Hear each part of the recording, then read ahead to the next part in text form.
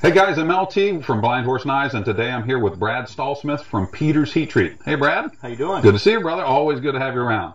Brad, we've heard the term cryogenic freezing. How does that relate to you as a heat treater, also for us as the end user of the knife? What benefits do we get from something like that? The cryogenic process, let me go into a little bit about exactly what it is and what it involves. The cryogenic process was discovered years ago, but really just applied to industry over the last 10 to 20 years. So it's not really a new process, but people are still discovering what it's all about and what benefits they can get from it. Cryogenics involves cooling during the heating and treating process, cooling to a sub-zero temperature. In the case of what we use is liquid nitrogen, we go to negative 300 degrees. As I mentioned earlier, a heat treat is really all about time and temperature. So to get the proper heat treat, you're heating, you're holding at that heat, you're quenching quickly, and then you're subsequently giving usually a couple more lower temperature tempers, what we call those, to take a little bit of that hardness off the top, the brittleness off the top, and add a little bit of strength. The cryogenic process, and let me take a step back, that whole time and temperature process, there's transformation that takes place during that heating and during those cooling cycles. So the wider the range that you can get from your high heat to your low heat, the more grain transformation you're going to get.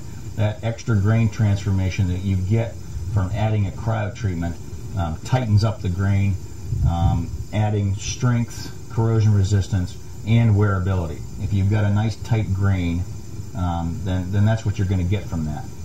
The cryogenic process is incorporated right into the middle of the traditional heat treating process.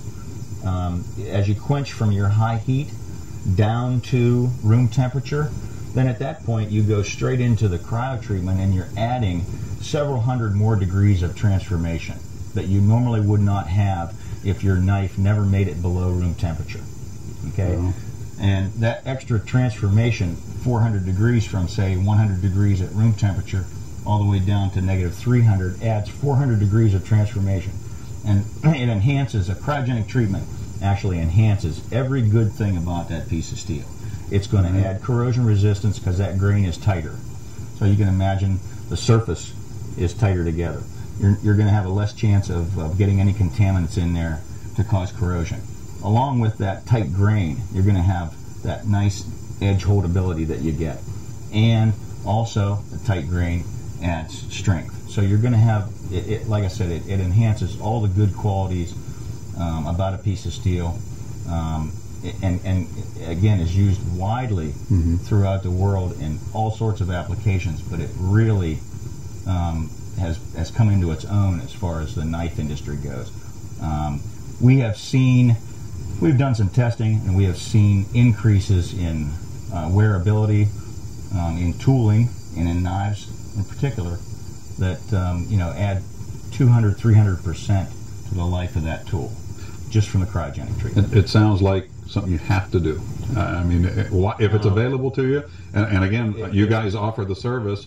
As a knife maker, you almost got to say to yourself, why not just go ahead and do it? Our pricing across the board, me being a bit of a knife enthusiast and knowing what cryogenic brings to the plate, we just automatically add it into our processing. You actually have to ask us not to freeze your knife, which almost never happens. Right. So yes, it's available, it's there, and it adds tremendous qualities to just about any steel. Fantastic.